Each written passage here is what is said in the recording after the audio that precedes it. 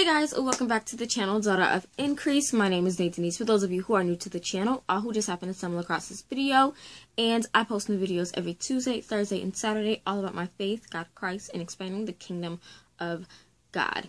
So today is November 30th, the last day of November before we hit December, which is insane. Like, 2019 is over and the roaring 20s are getting ready to happen again. Like, insane to me. But I'm here to do my book haul with you guys. This is going to be my November book haul. And this month there was not a lot of books, shockingly. At least I didn't have a lot of Christian books. I did have a lot of like non-Christian books, because we love fantasy books, but I do have a few other books still coming in the mail, so those will just be included into my December book haul. But yeah, not a lot. So I'm gonna start off with B&H books, then go into the other review books that I got, and then that's it. Yeah, wow, okay. So starting off with B&H Kids, I got two things from B&H Kids. Well, two items, but two of the same of one. So I have three books, if that makes sense. So the first thing I have here is A Slug's Bugs. This is by Randall Goodgame, illustrated by Joe Sutphin. It's the Society of Extraordinary Raccoon Society on boasting. Last month I hauled the other one, which I actually have all of them here.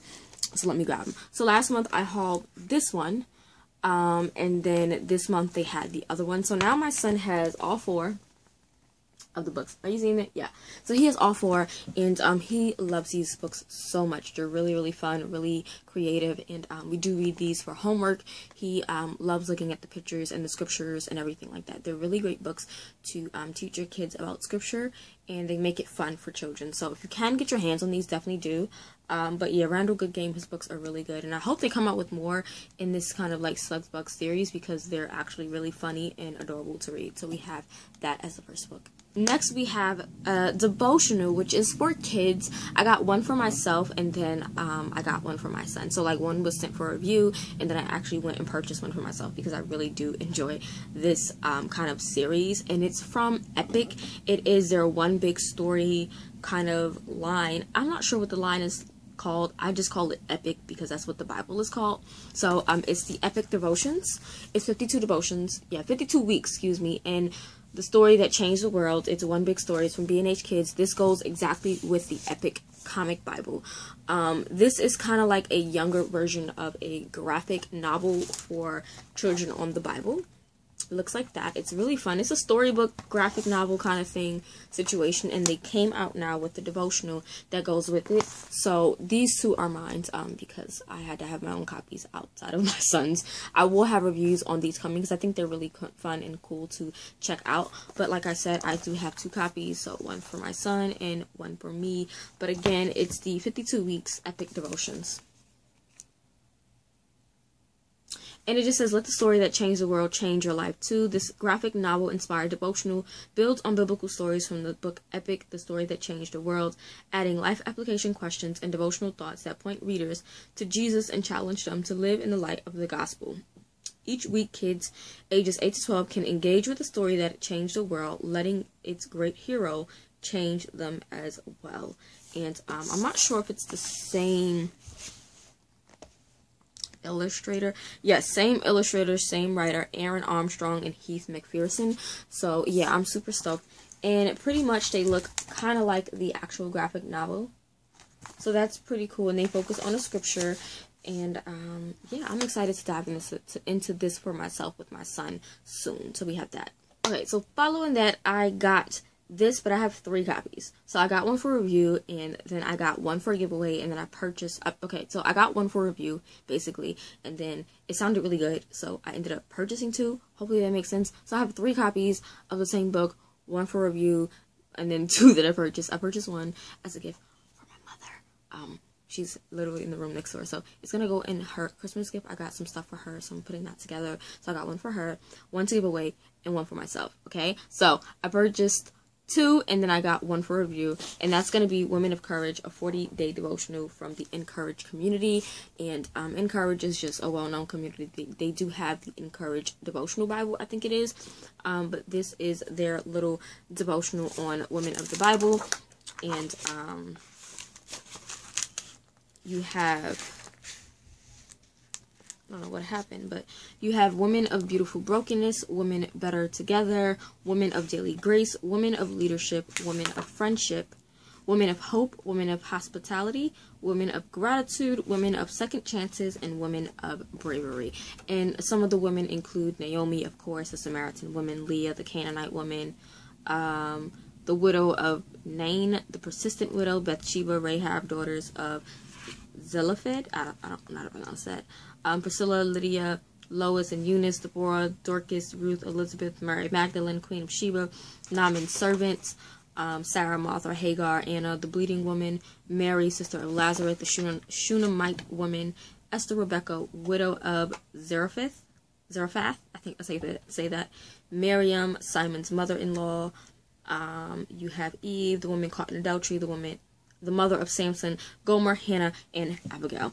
So there are quite a few women in here, and I like how short they are. So pretty much you get a page of information or devotional, pretty much 2 to 3 pages of a devotional, and then towards the end you get a prayer, which is great. So yeah, like I said, I have one to give away, one for myself and one for my mother. So that's that.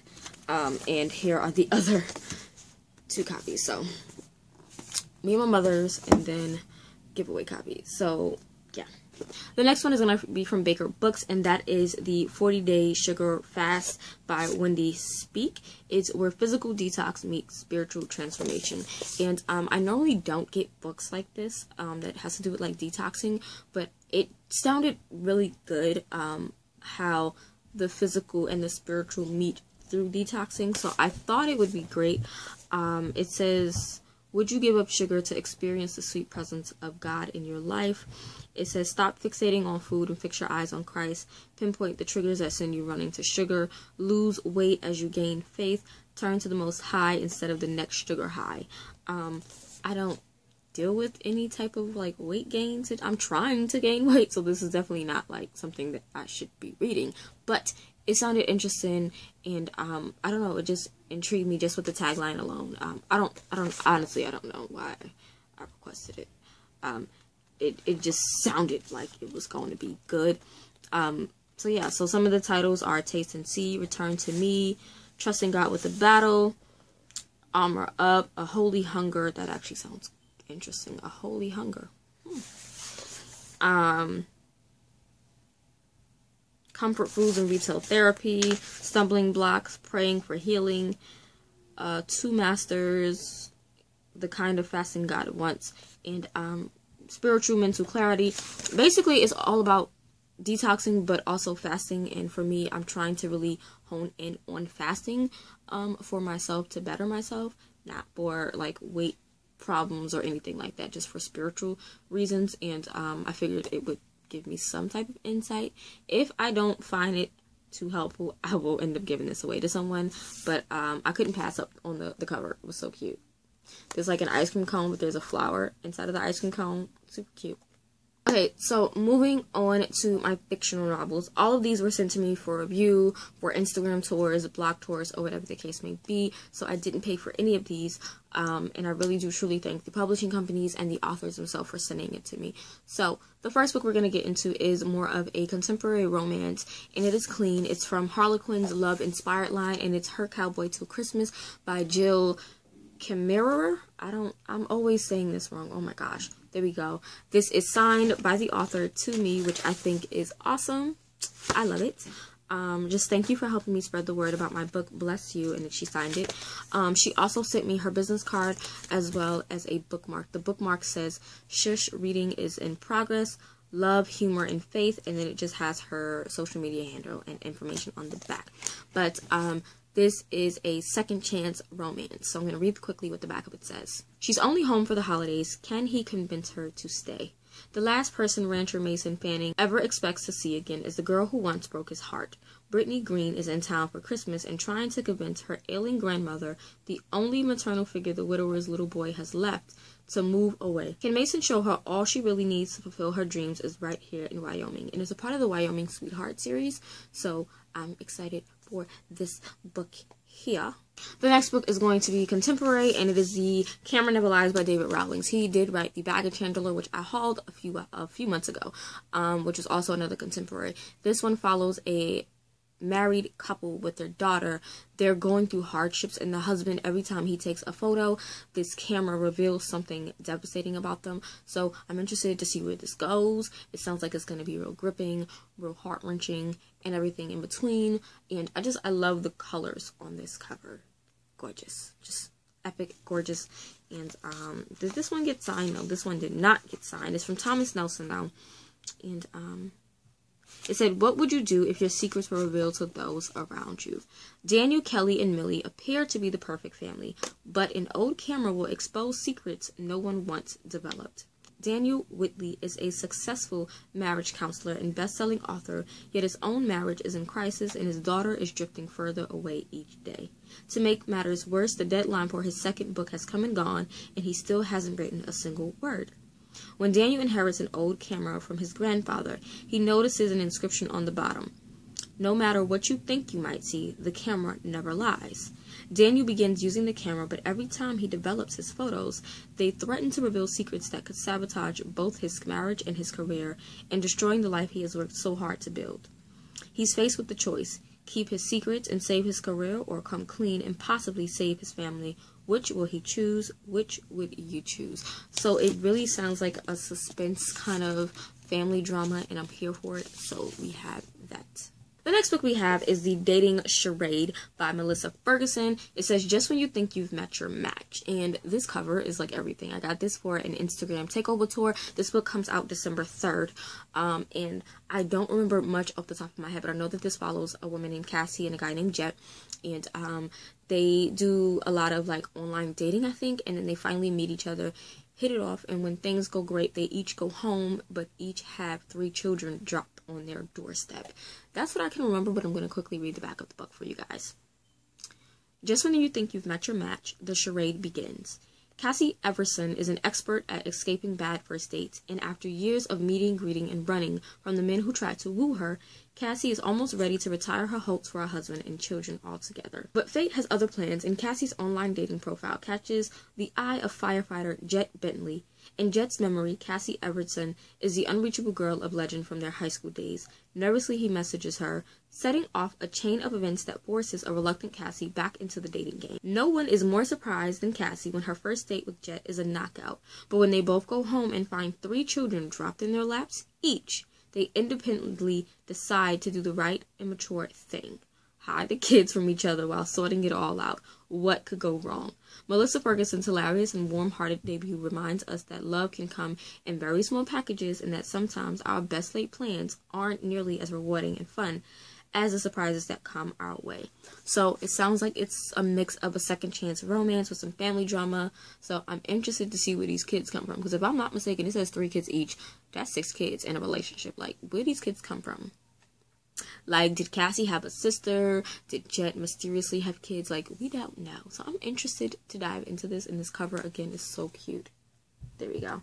The next book I already read, which you'll see in my wrap-up, but it's The Piper's Pursuit by Melanie Dickerson. This is the 10th book in the Hagenheim series, which is a YA historical fiction reimagining series of fairy tales, and this one is on the Pied Piper, and I totally enjoyed this. This one included Stefan from book 9, which was The Warrior Maiden, which was about Wolfgang and Mulan, and I totally loved this book.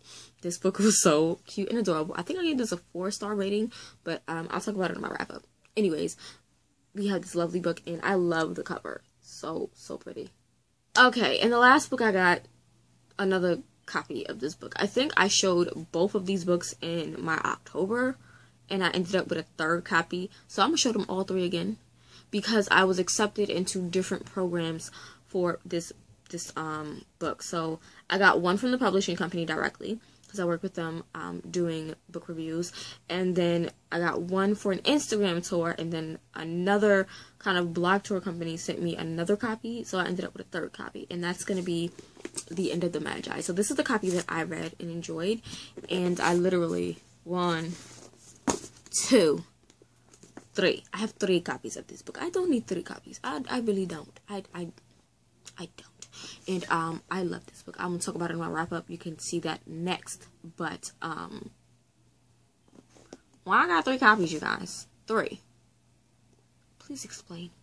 So yeah, I'm gonna be giving these 2 away soon. So but yeah, if you guys don't know what this is a story about, this is a story of the Magi who brought the gifts to baby Jesus when he was born, and it basically gives them a beginning and an end story, and I enjoyed it. It follows the young Magi acolyte whose name is Myrad, and his journey with just becoming a true Magi or Magus or whatever it's called. I don't really know, but I enjoyed it. This is definitely one of those books that takes you on a journey. This is actually going to be the book club pick for the Biblical Fiction Buffs book club hosted by Jenna Van Maurik. If you guys don't know what I'm talking about, just click the eye on the screen to go to my announcement video, or you can just click the eye on the screen to go to her channel. But yes, we're reading this book, which I already technically read, but I'm stoked to be reading this again. I'm not going to fully read it just because I literally just read it, but as they're discussing it, I will have my points because I read, tabbed it up, wrote in it, and all that great stuff. So yeah. But that is it, you guys, for my November book haul. Really short, really great. I'm here for it. And I'm not sure if December is going to be as hectic. Hopefully it's not. It's going to be like the same amount of books. We're going to keep it low. But yeah, that is it for this video. Thank you guys for watching, for thumbsing up the video. If you are not subscribed, subscribe to the family. I love all of my viewers, my sisters, my gems is what I call them. And if you are subscribed, click the bell to stay notified. And I'll see you guys in the next video. Bye.